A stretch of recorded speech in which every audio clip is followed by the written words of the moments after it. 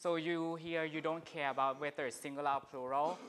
In Old English, you care, right? You care when say, or that were used to indicate the number, the gender, and also the case. But when you come to use the word that, which is the neuter case, right? You don't care about the number anymore. And all of these are examples of grammaticalized items: because, by the cause of, because, cause, and so on. Right? And this is the tendencies in many languages of the world for a lexical item to become grammatical item. So today we'll look at the word go, right? And all of these are also grammaticalized items, right? Complex prepositions, prepositions that are longer than one word, right? Prepositions that are longer than one word.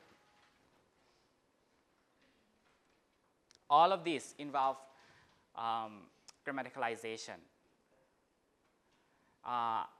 Another example that we looked at last time was in place of, right?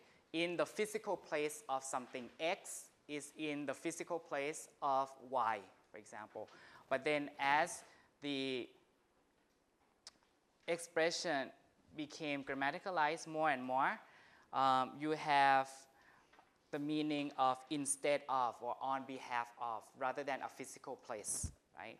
So for example, a robot goes to school in place of homebound students, like that. Not in the physical place, but in the capacity of or instead of.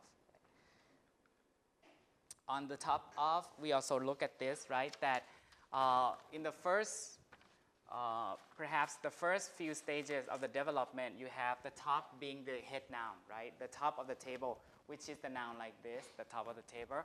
But then speakers reanalyze this to become one phrase, right? On the top of as one prepositional phrase, right? Plus the table. So the table has become the head noun there. And then on top of, this is the morphological reduction, right? You take off the D because now speakers analyze this as one chunk of preposition on top of. And then the table is the head noun. And then the final stage is atop the table, right? Involving phonetic erosion also, right? On top of, atop, right? And then top is gone, and then off is gone also. Now, I have this to show you the picture. Let's see, in relation to the word top of. Now you will see two refrigerators here. So if we use on the top of, let's say place the marker here on the top of the fridge. Where should it be? On the top of. Here, right? On the top of. In this case, the word top is still, right? Is still the head noun, right? Remember, grammaticalization involves diversion. So you still have the old expression plus the new expression going their own ways, right? Now on the top of the fridge, place it on top. The top of the fridge is here, right? So the top is the highest place, you guys know, right? That's the meaning of the word top. Now, if you have a refrigerator lying on the floor in this condition, where's the top? If we are talking about the top, then it has to be somewhere the other side that the picture doesn't show, right? Same top, right? Same top. If we're talking about the top of. Now, if I say on top of the fridge, on top of, this is a grammaticalized item already, right? So on top could be here, which is not the original top, right? So that's the difference. So on top, like let's say, oh, I get additional pay on top of my salary, right? On top of my salary, that's the grammaticalized item, right? Doesn't mean that the additional pay is on the top, on the head of my salary. It's not like that. But on top meaning just above, right? Just above. But it doesn't have to be the real top, the physical top, right? So that's the meaning of, that's the difference between on the top of and on top of, right? Now we'll look at another example, which is the verb to go, and look at the process of grammaticalization. So let's come back to the PowerPoint slide here. So be going to. be going to is a future marker, right? Be going to is a future marker. And you use it typically when you have some intention, right? Some intention or some evidence it's going to rain because you see dark clouds and stuff like that. So that's be going to. Now this is like, I don't have Old English examples because it's hard to find. But here I show you similar things in modern English. Okay, so this is the kind of pathway of development of go. So I went to Harlem. Harlem is a place, for example. So I went to Harlem. So this is the real sense of go, right? The verb sense. The verb sense. This is the original, right? Original meaning of go. So to move, go is to move from one place to another place. So A shows you the real sense, the concrete sense of moving, right, from one place to another place, right? What is B? What about B? I went to Harlem to visit my aunt. The only difference here is you see the to visit my aunt. We call that the purpose clause, right? Purpose. I went to Harlem in order to, so as to, with the purpose of seeing my aunt, right? So still, but here, went to Harlem is still a verb, a motion verb, moving from one place to another in B, but you have a purpose clause to visit my aunt, right? Now, in number C, as speakers use these two constructions with or without the purpose clause often and more often, right? In number C, they can leave out the place. They can leave out the place. So keeping only the purpose clause, I went to visit my aunt. I went to visit my aunt, right? Leaving out the destination or the goal of the movement, right? So as speakers use the same construction more and more, right? Now in number D, it's a different tense, right? It's a different tense. I'm going to visit my aunt, plus the purpose clause, right? I'm going to here has the ing form, right? Has the aspect, progressive aspect. And when it's used with the purpose clause, it shows your intention, right? I'm going to visit my aunt. Although the meaning of go is still moving, right? I'm going to visit my aunt. Now in number E, what is different is when you add the word tomorrow or not, or the context allows it, right? When you add the word tomorrow, go here from intention, right? From intention, a little bit becomes a future marker because you can put in the word tomorrow, right? And then you can also leave out the purpose clause to visit my aunt. So at least in the stage D and E, and in stage D and E, you see the grammaticalized, right? Grammaticalized meaning of the word go. At least there is semantic bleaching there. From go to something that's about, that conveys your intention or something that you want to do in the future, right? In number F, what about number F? I'm going to like it. This is real, right? Full-fledged grammaticalized item because going here is no longer a verb to go, right? E, you can argue that, well, going to, put to there. I'm going to visit. So going here is kind of ambiguous, right? Ambiguous between going, which means go, and then to visit, which is the purpose clause. That's ambiguous. So speakers kind of get confused around here, right? But then number F, this is a completely different sense of go because it doesn't mean to go anymore, right? It's real future marker. And like here is your emotion, right? It's unlike to visit my aunt. You cannot have the purpose of liking, right? So F, to like it is not a purpose anymore. But it looks similar, right? To plus a verb. So a speaker get confused and they reanalyze the structure. Number G is going to rain. This is altogether different, right? Because here the subject is it. It cannot go. It's, I don't know what, the weather, something like that. So here is really a grammatical marker. And H, I'm going to go there for sure. Now you have two verbs in the same sentence, right? Going, the first one is a future marker. The second one is the verb. So which means that they go their own separate ways, right? Number H. And number I, I'm going to go phonetic reduction, phonetic erosion. Even some people say I'm going to go. Right? So if I give you this kind of data on the final, can you explain what's going on? Tell me that, you know, where the semantic bleaching happens and why it happens, how it happens, and also where speakers reanalyze the clauses and where the item becomes the real full-fledged grammaticalized item. So something like this. So I want to show that the concept can be applied to all the languages in the world. Not only English, but every language has grammaticalization. So we should study.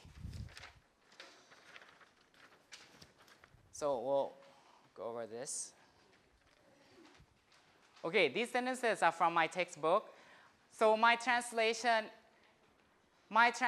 here is not idiomatic, or I try to be as idiomatic as I could because sometimes we don't use the verb kada or the verb go in the senses that you guys use, okay? So I try to be idiomatic here.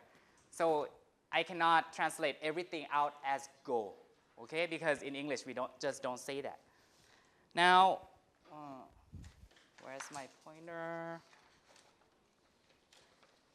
Oh, here. So this client is semantic bleaching, right? So this is semantic bleaching. So this client is semantic bleaching. So the meaning goes from more concrete, right? So concrete here, to more abstract, right? Semantic bleaching. Bleach is to fade, right? So the meaning goes from concrete to abstract, from person.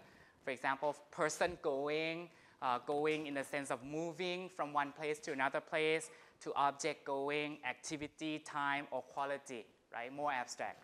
So that's the client here. That's what I want to show from 1 to 16. So 1, 나 먼저 갈게, right? So I leave or I go now. This is the concrete sense, right? Concrete sense with me as a subject, person, going, leaving, right? I'll leave now, like that. Now, the second one, 시내 서점에 책을 사러 갔다, right? So I went to the downtown bookstore. 서점 is bookstore. 책을 to buy book. So this is still physical, right? Physical. But here, just same as in English, you have the purpose clause, right? 사러, 아어러 가다, right? 아어러 오다, like that. Number 3, inside, we don't say the going train. We say the departing train, the running train, something like that. So I cannot translate it out as inside the going train. So inside the running train, inside the going train. Now, it's not the person anymore, but it's the object, right? The train. 열차 here. But still has the meaning of moving from one place to another place, right? Number 4, into your pocket.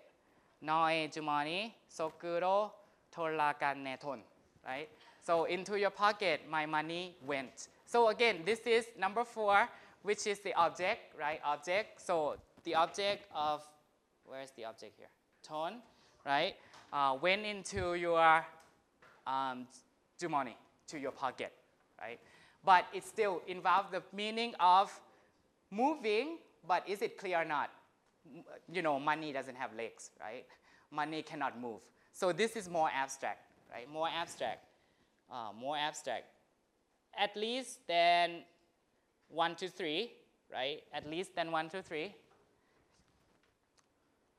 But it still involves some kind of movement, right? Transfer of ownership, for example, right? Number 5, I visited 병원, right? Visited the hospital and check out 확인도 했어요. So 가서, right? In this case, you involve, there is the movement, physical movement. However, you use it with another verb, right? 찾자 가서, right? 찾자 가다. So you start to use it in a serial verb construction. You guys know serial verb construction? Serial verb construction is where you use many verbs in a row. You use many verbs in a row without any connector. Like come see me in English, we have that kind of construction also. But the meaning here is visit, right? Visit, 찾자, right? The main meaning is 찾자, right? Number 6. Number 6, if we can't settle the issue, we have to go with majority rule, right? We have to go in the direction, 방향으로, in the direction of what the majority wants, right? So in this case, the car is not movement anymore, right? But perhaps agreement, right? Agreement. We have to, maybe activity, right? Activity, our activity, whatever we agree upon, we'll have to go in that direction, the direction of what the majority of the people want, right? So this is activity. Where is that? Here. Same as in number, number 7. 식당에 요즘도 잘 나가죠, right? So the restaurant is doing well, right, nowadays. Now, 나가 is not going somewhere, right? But the operation, the activity, right? So 6 and 7 are the same. It's difficult for 외국인 사람 like me because there are so many senses. So if you don't know nakada here, how do you know that it's activity rather than it's really going? The restaurant has legs, right? Number 8, if we had gone the other way, if we had chosen the other way of action, like that, right? We don't have to live in a hardship or live a life of hardship like this, and so on, right? So in this case, the katta is here, right? So not physical, right? Not physical movement of going, leaving one place to another place, but perhaps also activity, right? Perhaps also activity, just like number 6 and 7. Number 9, this is even more abstract. If I ask that person, how old is your daughter? That person can answer, oh, next year she will go to school, right? She. Like 따님이 몇 살이야? Like that, right?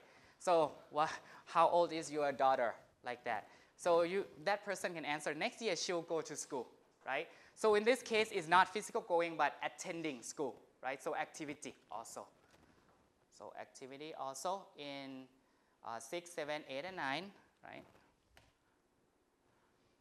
Number 10 is difficult. 외국인 people don't understand this. The ribs were broken into 2 pieces.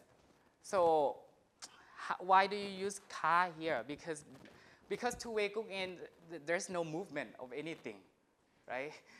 The ribs cannot go anywhere, right? Difficult.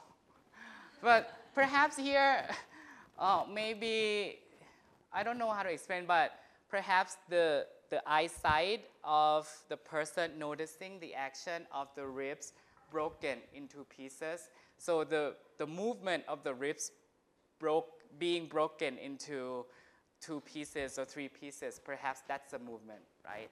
But this is difficult for non-native speaker to understand. And number 11 also, trust has been broken, faith has been broken. That's difficult for foreigners also. Why do you use the word go, right? No movement at all. It's like something is gone, right? So 10, 11, and 12, perhaps they are quality, right? So quality of trust, some very abstract things. Like number 12, 이해가 안 가. Why you are understanding don't go anywhere, why it doesn't go anywhere, or it's difficult for foreigners. They are idiomatic, right? They are idiomatic because they are more grammaticalized, right? Than the first, second, third, fourth. In 13, the White House or the Blue House that you call it, right? It doesn't approve it, right? Same thing as 12. The approval doesn't go, right? The approval doesn't go. Same thing as 12. So here is the approval, right? Which is difficult because in English we don't say it like this, right? Number 14. 14 is really not difficult because we study this in class. We have or kada, which is like a continuative aspect marker, which means that waste keeps piling up, right? Waste keeps piling up in our beautiful environment. So saida plus kada, right? So this is a real grammatical marker, right? Because ka here has no sense of going, moving, or anything at all, but the event keeps happening, right? Continuative aspect. Same as number 15. Saramapata jukko kaninde, right? There's no translation of go in English. You cannot translate it with go, the word go. You have to say like, I'm in freaking pain, I'm in f-ing pain, or something like that, right? So here, ka, or kada, same thing, right? Continuative aspect. And 16 and 17 are the same thing, right? Continuative and progressive. Two things happen at the same time, right? Pwa ka myonso, or kada plus myonso, right? Two things happen at the same time. Playing football is good, but at the same time, you should read, you should study too, and so on. I'll do the competition, I'll join the competition, and at the same time, we'll also do the body conditioning, preparing myself, keeping myself in check, and so on, right? So two things happening at the same time for 16 and 17. So at least for 14 to 17, you have ka as the real grammatical marker, right? Aspect marker, right? Because the word ka, kada in these sentences doesn't mean any movement, any transfer of place at all, right?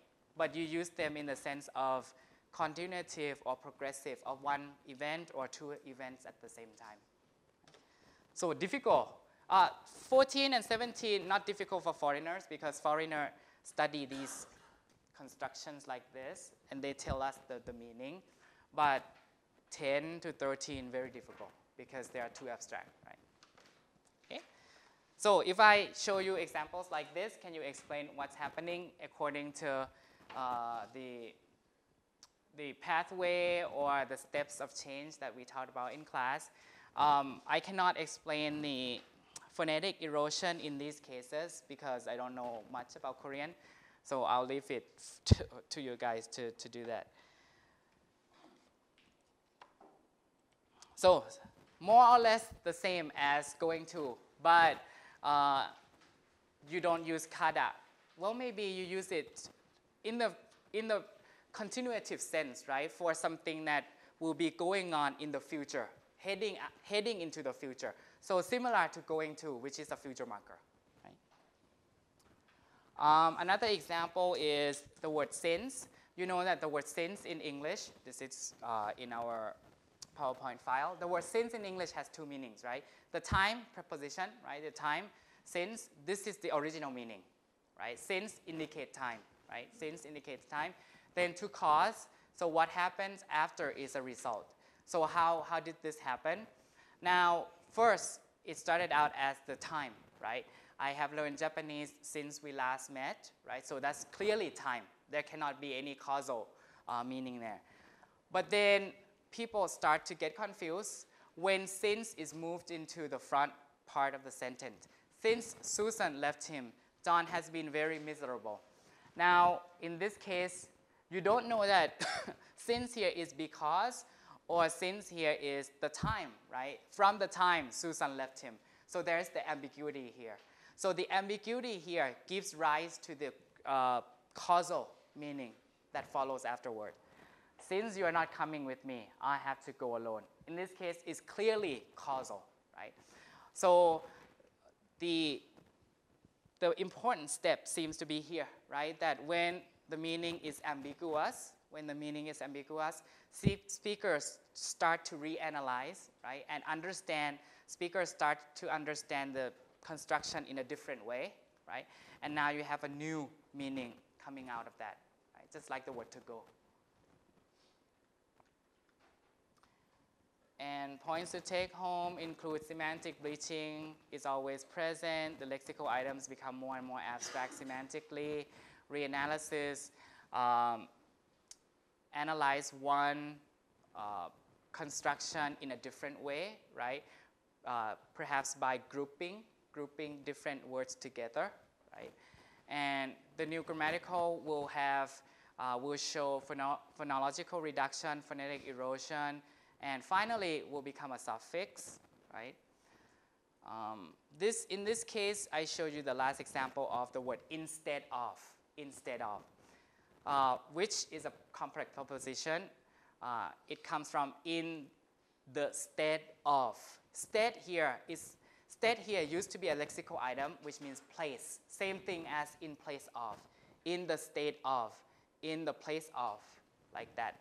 And then, you know, semantic bleaching happens, reanalysis happens, so that we have things like he came instead of staying home, right? In this case, there's no physical place at all. Instead of here is like activity, right? Instead of plus ing verb, right? Rather than a physical place in that state.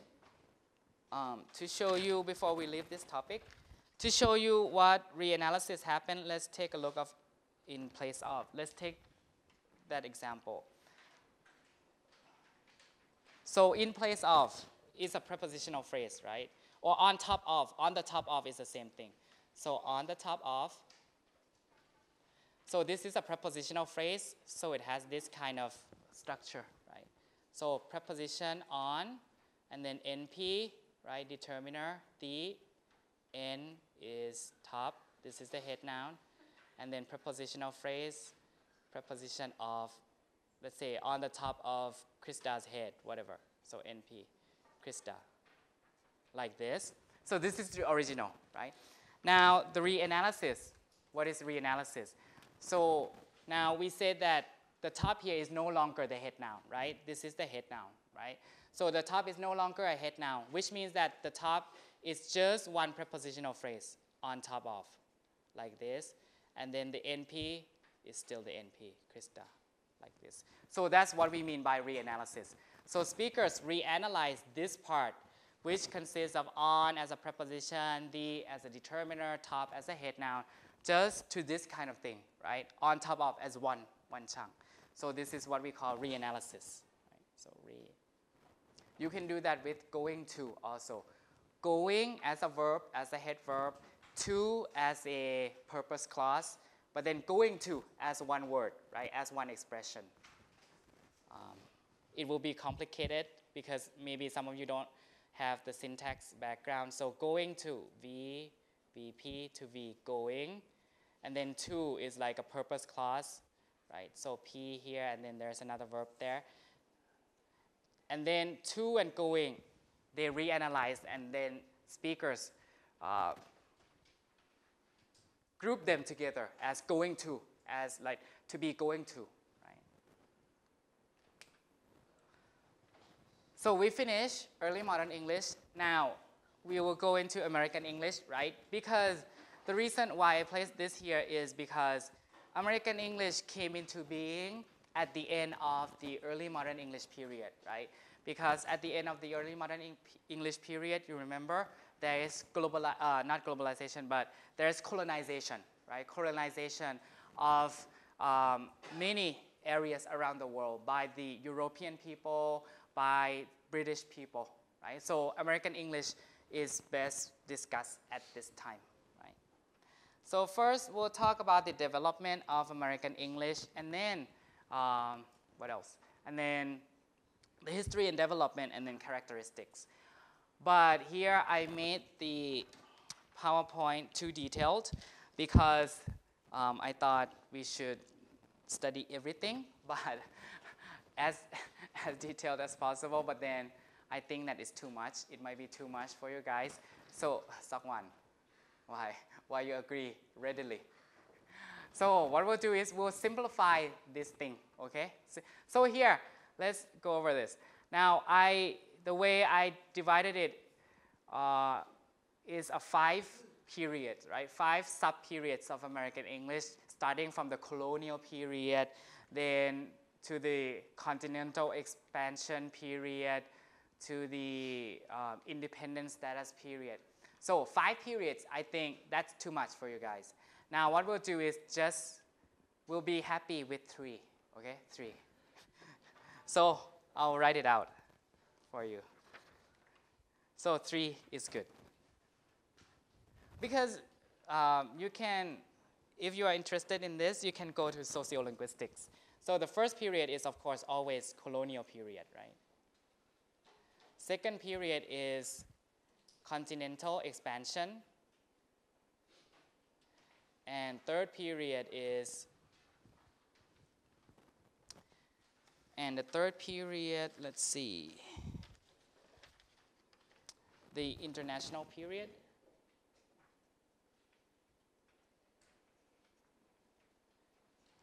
So we are on the same page, right? That on the PowerPoint slides, you will have more detailed, right? More detailed representation, more detailed classification of these different periods. But just to help you make it simpler, so we'll just go with 3, right? Continental, start out the same as in the PowerPoint file, and then continental expansion, which if you were to divide that in detail, it would be many, let's say, decades, many intervals, right, under here, and then international period. So the colonial period, so let's go with the colonial period. So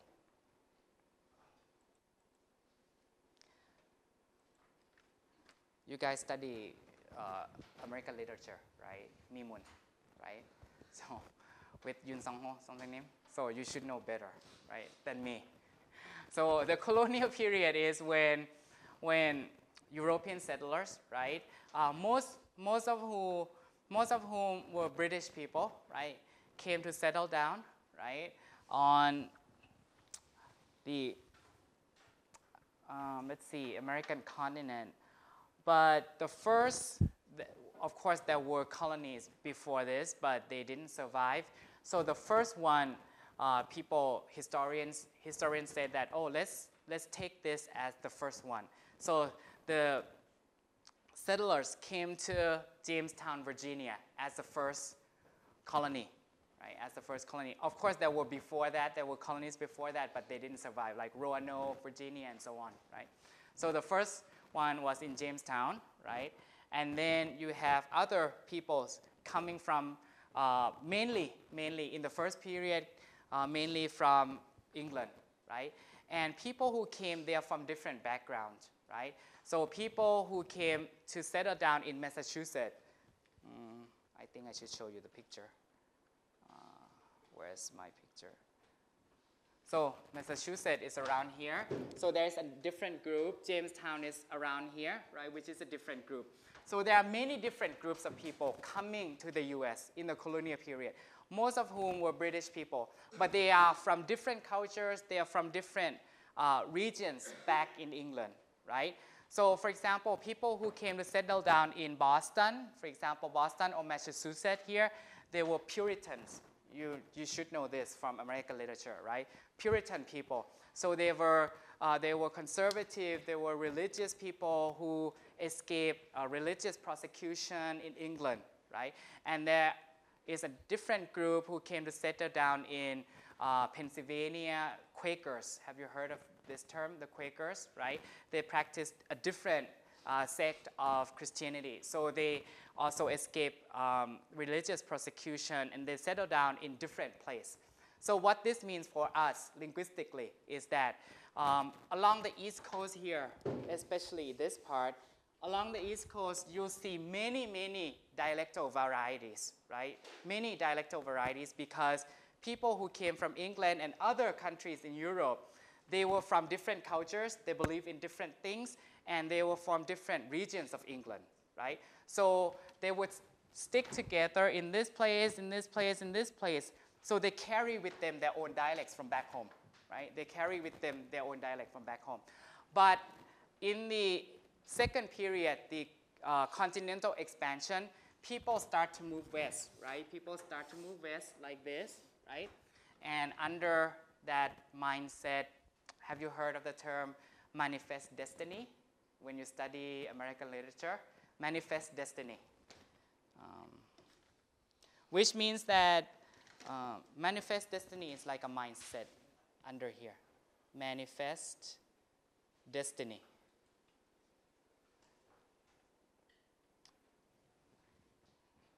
People who teach literature should teach you this concept. So it's the mindset in the 19th century. This is like around 18th to 19th century. This is from 16th to 18th century, right? So the mindset that if the US, if America was to become a good country, right, or a successful country, we have to move westward, bringing light to dispel darkness, right, bringing civilization to dispel undeveloped areas like that. So it's like their own mission to move westward, right? And when they move westward, right, we talk about the original settlers. When they move westward, their dialects, right, their varieties seem to merge. So in the west of the US, you have fewer varieties of English than along the East Coast, right, Because as they move westward, the dialects seem to be mixed, right? And also, as they move westward, they came into contact with different groups of people. For example, the Spanish, right? The Spanish people in Texas, in the Southwest, or they came into contact with Asian immigrants like Chinese people, Japanese people during that time also, during this continental expansion also. So the dialects on the West Coast are not as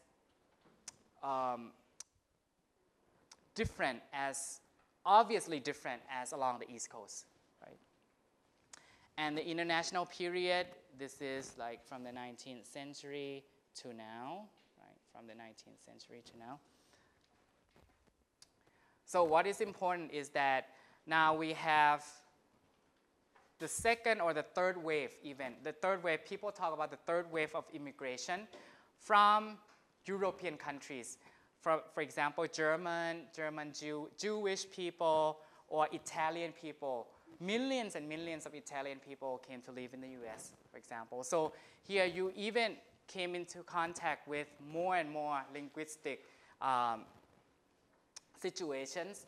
So we borrow a lot of words from those languages. Right? So 3 main periods for us.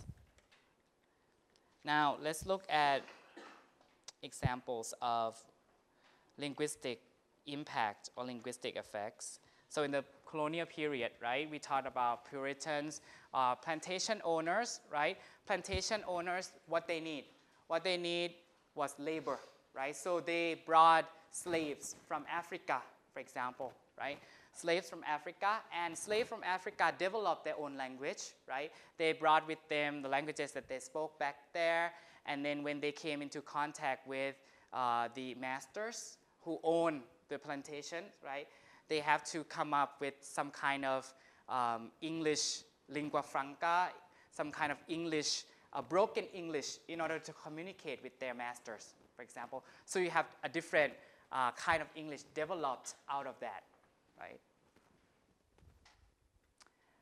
And also, in this period, you came into contact with Native American people, right? Native American people who were already there, right? Who were already there. Now, they also have names to call things, right? Name to call things like animals that European people didn't even know, right? Chipmunk, right? Moose, for example, opossum, right? Or skunk, right? These are names of animals that we borrow from American Indian languages, right? And then trees, hickory, and then other objects, pecan, like things that you can eat, and so on. So these are all from American Indian, right? There are hundreds and hundreds of American Indian languages, right? And also French, because you know, there were colonies, French colonies, Spanish colonies, Dutch colonies before, even before the settlement of the British people along the East Coast, right? So we borrow these words from French: caribou, gopher, pumpkin, jambalaya. That's like the native food of New Orleans, right? Bio, creek or river, small river, and so on. And Dutch, so we have all of these words: coleslaw, cookie, dumb, Santa Claus, sleigh, from Dutch, right? So Dutch people settled down in Pennsylvania, for example. Right? And we talked about this, right? So as you expand westward, you purchased Louisiana, you got Texas, you got California. So you came into contact with different groups of people. Louisiana, French, right? French, Texas, Spanish, California with perhaps maybe if you go down south, California, you have Spanish, and you also have Chinese, right? Chinese settlers came to the U.S. pretty early, right? So we borrow all of these words from those groups. Okay. This is important. So in the period of continental expansion, people started to feel nationalistic, patriotic, right? Because they think that, okay, after we did the Declaration of the Independence in 1776, so we should be one nation. We should be different. We should be distinct from Britain, right, back home. So this guy, Noah Webster, he was one of the leaders of spelling changes and grammatical reform for American standards, right? Because of the nationalistic feeling, right? Nationalism, patriotism. So he said that we should have our own standards of spelling, of grammar, right? Because we are different. We are a different group of people than the British people. So he wrote many, many books of grammar and dictionaries.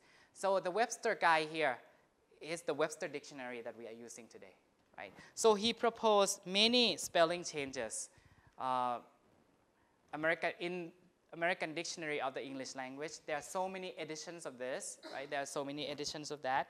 So some of the spelling reform proposals got accepted, but some did not, right? So the things that got accepted by the people there include things like OUR in British English now came to be spelled as OR. So color, C-O-L-O-U-R, C-O-L-O-R in American English. So this is one of the accepted changes, right? Double to single, traveler, double L to traveler, one L, R-E, next one R-E to E-R, center with the R-E to center E-R, Q-U-E to C-K or K, check, C-H-E-Q-U-E to C-H-E-C-K, and so on, right? So these are the changes that got accepted. And we use them nowadays. But there are also changes that were not accepted. The IZ or PROOV or schedule, the word for SCHE, right? The schedule or tongue for your tongue. So these are proposals that didn't get accepted. So most got accepted, but these are examples of the exceptions, right? And there are two problems with his dictionary. One is that it's based on New England pronunciation, right? You know, New England pronunciation were settled down mostly by Puritans, right? By Puritan people. And they were R-less people. You guys know R-less? I'll write it out here. R-less people. R-less. There's rhotism.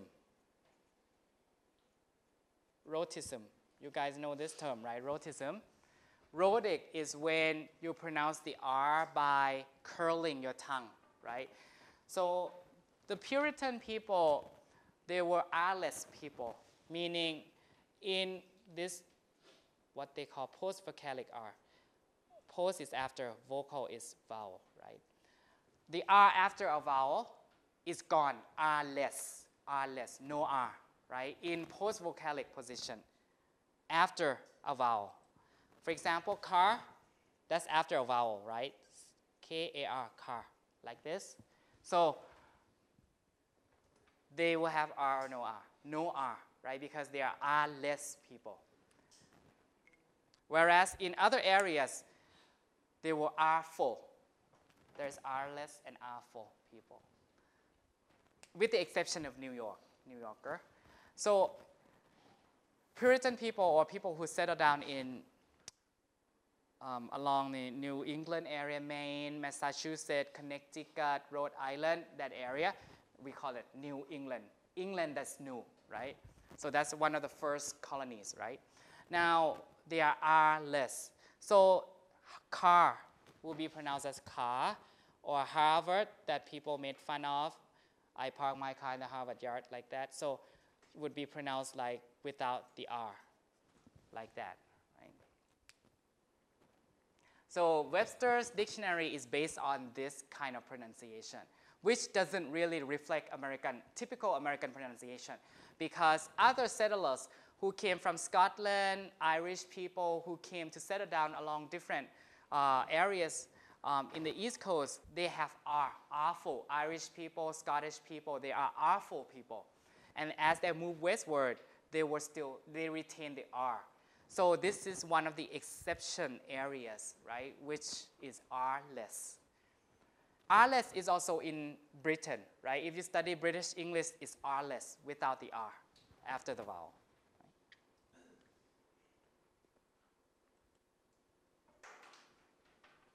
And etymologies are not very accurate, right?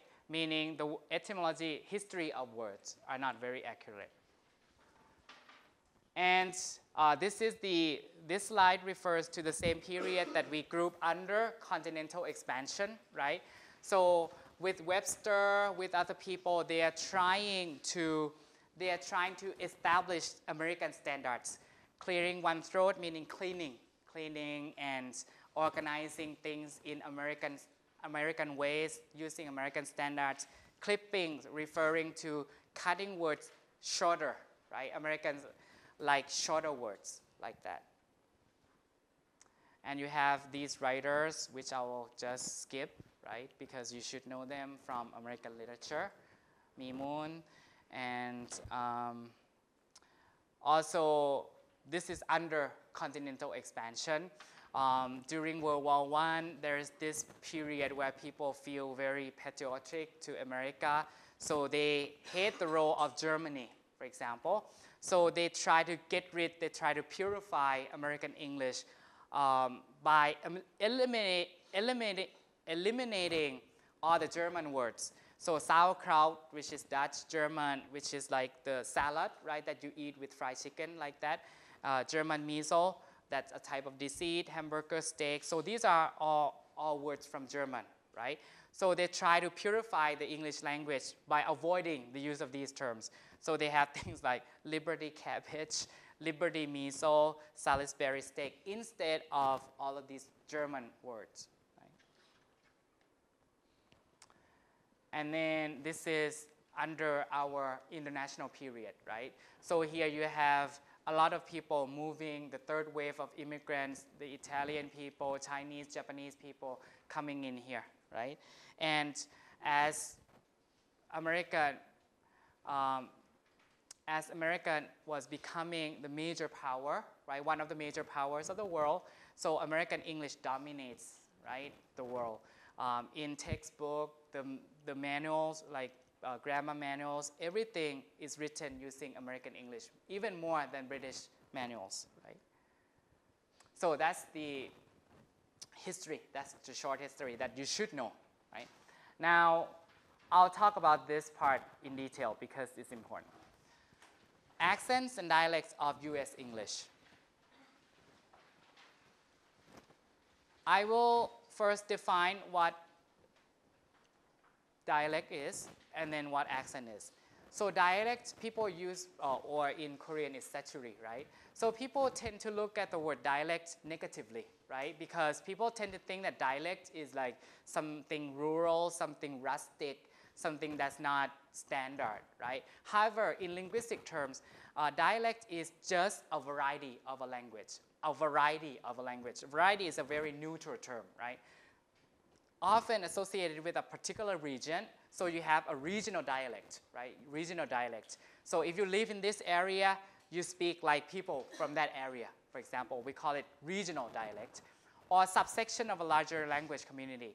So it could be sociolect, meaning if you are from this particular social class, if you are from this ethnic group, right?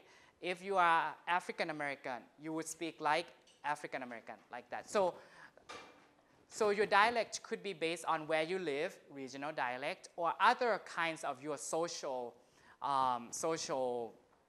let's say, social groups that you are a member of.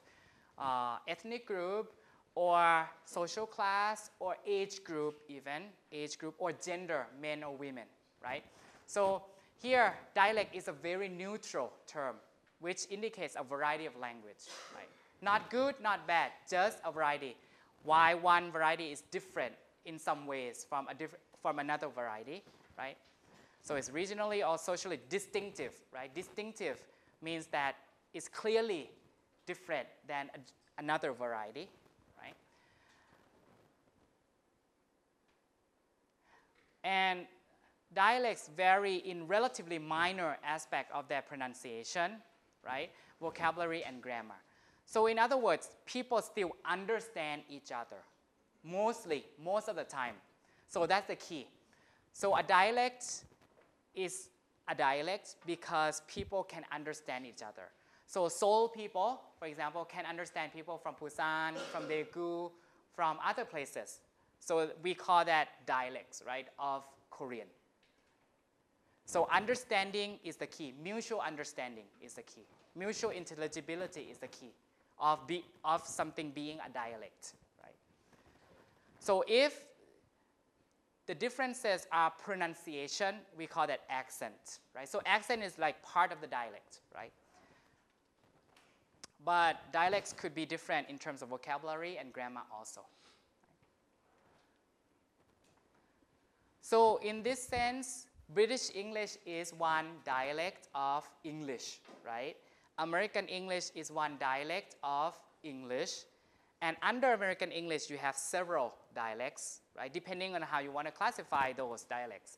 Regional dialects in the US or social dialects in the US, right? So mutual intelligibility is the key. So if people don't understand each other, it means that it's a different language, right? Not different dialects. And sometimes political issues come into play also. You know, when we refer to Chinese, do you speak Chinese? For example, do you speak Chinese? You know that people in different parts of China, they cannot communicate with each other, right? Hong Kong people, they pronounce words totally different way, even though they are based on the same letters, right? Based on the same characters. Hong Kong Chinese and Mandarin Chinese, they are totally different, and they cannot understand each other. So in linguistic sense, it's not, Hong Kong English is not, Hong Kong Chinese is not a dialect of Chinese, right? Because there's no mutual intelligibility. However, in political terms, because now it's the same China, it's the same country, people think of them as dialects of the same language, still calling them Chinese. But in fact, they are not even the same language, right? And variety is the most neutral term that we can use to avoid the use of dialect as a negative term, right? And standard English doesn't matter if it's standard American English, standard British, standard Australian. Standard English is also a dialect of English, right?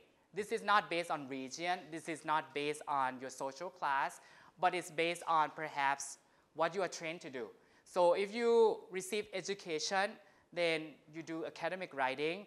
If you receive education as second language learners, you use standard English. So it's a dialect, right? That is kind of passed on because of education, and passed on because people want to have prestige, want to feel prestige that comes with standard English. And that comes with the use of English in public domains, right?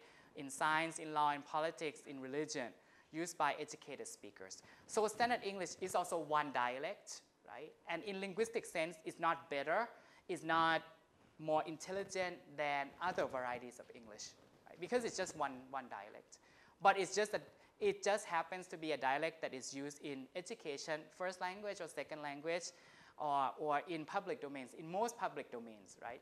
In private or in personal domains, people might switch back to their hometown dialects, for example, right? Or girls will switch to girl talk and so on, right? So dialect variations can be based on some social factors such as region, such as social class, ethnicity, Asian American, African American, Spanish American, Mexican American, and so on. Style, formal, informal, right? Newspaper style, magazine style, right? Or academic style. Age, what age group are you, right? If you are young, if you want to be cute, you want to use like many cute words, like something like that. Sex or gender, girls will talk differently from men and so on, right? So I think this is a good place to stop because next time we'll go with region and we'll go with social class, right? Of dialects as dialects of American English. So we'll come back and continue this topic, American regional dialects, on Monday.